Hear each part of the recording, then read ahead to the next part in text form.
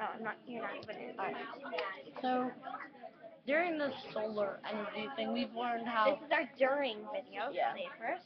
This is our book, Solar Energy by Lillian Degan or someone. Sorry. And we're learning how curved solar panels can help compared to just flat ones. It's 137 times the efficiency of the flat ones. So if you go up against um, solar in the energy debates, watch out. I think I could defend. But Maybe. it appears that they use oil, which is not completely renewable. Yeah, it said that instead the energy heats oil running inside the pipe. The heated oil generates the steam that drives an electric generator, and the mirrored surface is.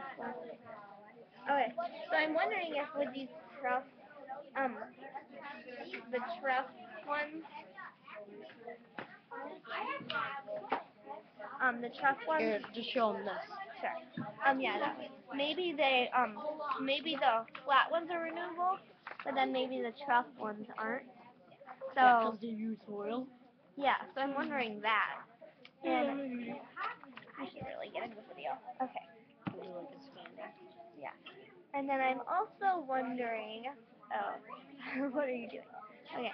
I'm also wondering if they're gonna if solar energy if they're gonna tell us about. Oh wow. I'm wondering if Maybe it's, some pros and cons. yeah, and maybe I'm wondering if they're gonna tell us like if you could actually power the whole country with solar power. 'Cause right now it sounds like it's more just like The West Coast. a couple panels. Or, oh, Rachel, I don't think that this.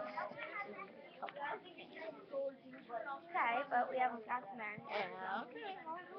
But they're all going different directions. Yeah. But yeah, so we were wondering if the truck ones were completely renewable, and we learned, yeah, we already said what we learned, and I learned that there's different kinds of solar panels. Yeah. Okay, that was our during video. Goodbye. Thanks.